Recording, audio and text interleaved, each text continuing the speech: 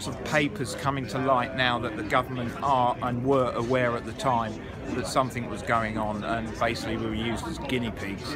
And you know, it's disgusting. And I went to college with 100 haemophiliacs, and to date now there's about 17 of us left, and it's, you know, it's very sad.